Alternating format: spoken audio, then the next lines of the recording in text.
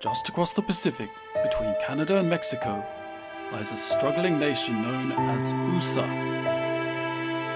Driven by violence and political division, many USAnians find they can no longer stay in their homeland and have come here seeking a better life. Their stories are often harrowing. Billy Bob had several of his keys knocked out in a brawl over food at a Waffle House.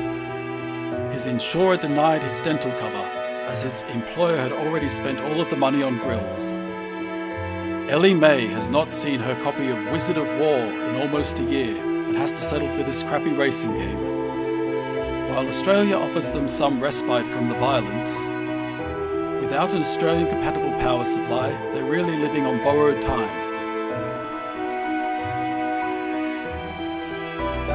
But you can make a difference with the Australian Computer Museum Society's Commodore Fund.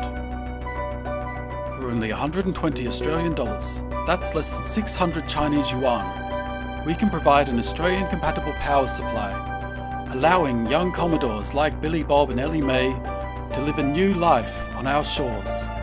Just go to acms.org.au, click Support ACMS, and when you make your donation, put Commodore Fund in the message box. Together, we can make a better day.